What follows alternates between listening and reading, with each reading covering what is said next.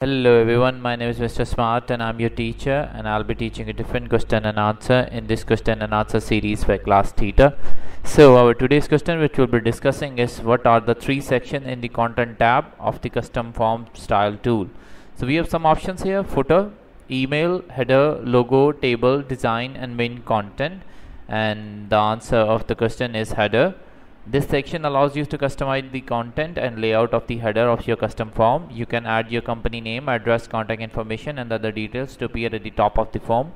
Then we have here is footer. In this section you can customize the footer of your custom form. It usually includes the information like payment terms, thank you message and other additional notes or details.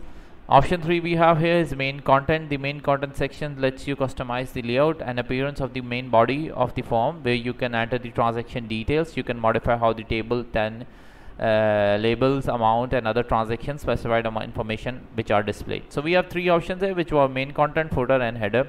If you have any other question, just leave a comment and I will get back to you as soon as I can. Thank you very much for watching the video. Please don't forget to like, share and subscribe our channel. Until next question, bye bye.